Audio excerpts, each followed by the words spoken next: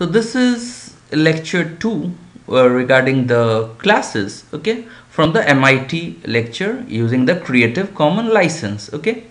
So now we will again see, so last time we discussed how we define a class and we discussed about a point vector class, okay. So now let's try to see in the vector class, a point consists of the x coordinate and the y coordinate, okay. So in fact this is also a kind of related object, okay. A point, you can also make point as a class because it has two related entities, those are x coordinate and your y coordinate. Next what happens is your vectors now consist of 2 points, okay, and those are the start and end points, okay.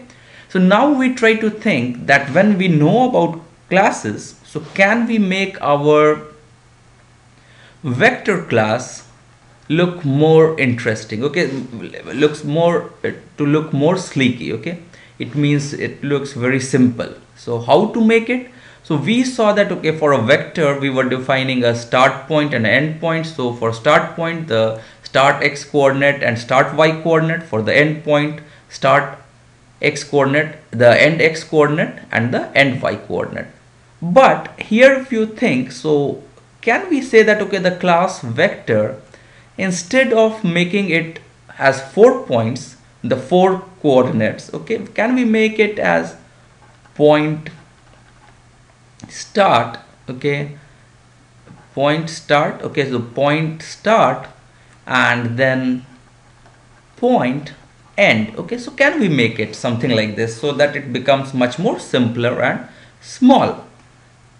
And so yes, I think it can be done if we define point also as a class, okay. So class point, now it will have int, or you have double the x coordinate and double your y coordinate, okay. So if we define the point like in a class with double x and double y, then your vector becomes a class with 2 members, that is point start and point end, okay. So this is there and that's explained here if you see in this slide. So now your point, so this is the vector start and end points. So vector initially we had defined like this, the double x start x end, y start and y end. So this was a little big still because we were handling 4 coordinates, okay, but it is basically now a 2 point. So how to handle this?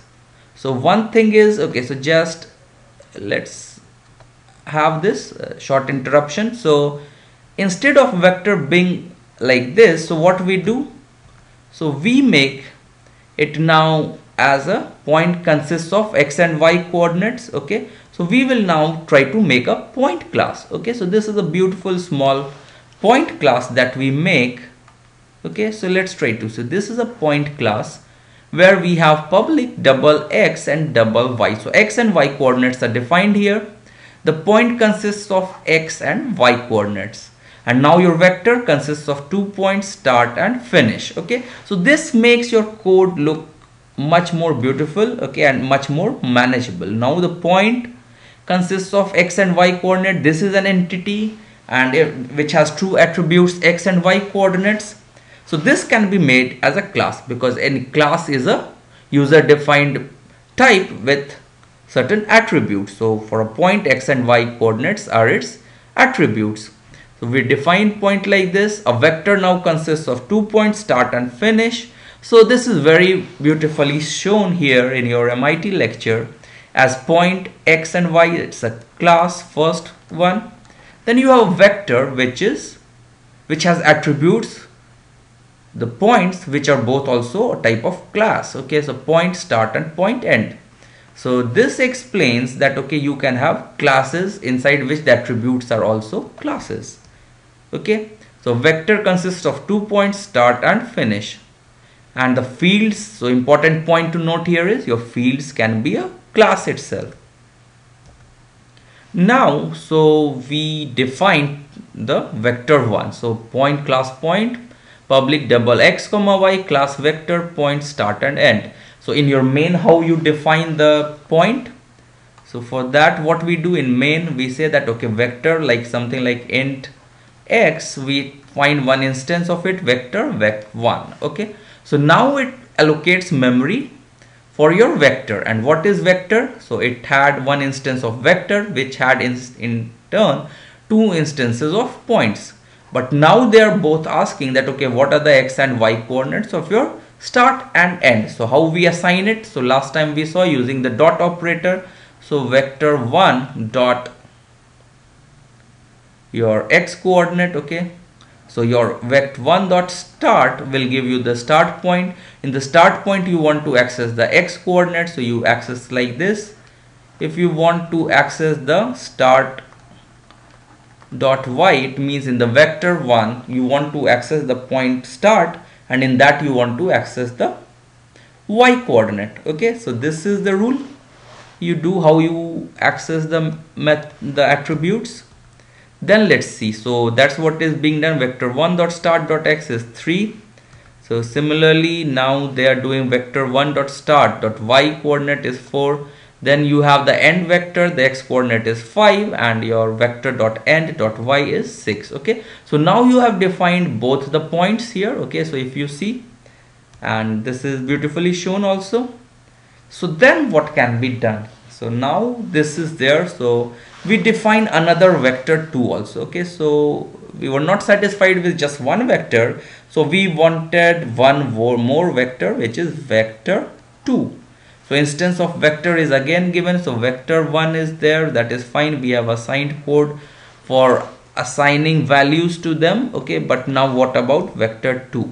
So we just defined a vector 2. Now again we have to write all these four things. Okay, so this becomes now again complicated, that you are trying to access all the member functions. So even though what is there, that we try to now write less code in your vector class, but still when writing the value of those points, we are now needing 4 different lines for writing the code. vec1 dot start dot x. Okay, so still these many lines are required, and the code is becoming cumbersome with this dot operators. Okay, so what to do? Okay, so this is the next question, what to do. Now let's try to see what to do. Again, one thing is vector 2 dot start is equal to vector 1 dot start. Okay, so this is what beautiful thing. Okay, so let's try to analyze this piece of code. Now instead of writing again like this, which I was expecting, but this is MIT, the guys are smart, so I should have understood that okay, vec2, so they are not going to write all of these again. So what they did, vec2 dot start, they just said that it is equal to vec1 dot start. Great, now you don't have to write dot x for it also. Okay, so 2 lines of code, now 50% reduction. That's what is MIT. Okay, assigning one instance to another copies all the fields. So if you do like this, this is basically equivalent to vec2 dot start dot x is equal to vec1 dot start dot x, and similarly dot y is equal to dot y. Okay, so this is what is happening here. Okay, so assigning one instance to another copies all fields. Okay, so this is there. So similarly now what they do, vec2 dot start dot x is 7. So now assigning one instance to another copies all fields, but now they are doing vec2 dot start dot x, they are making it 7. Okay, so making it something different, that is also there. Okay,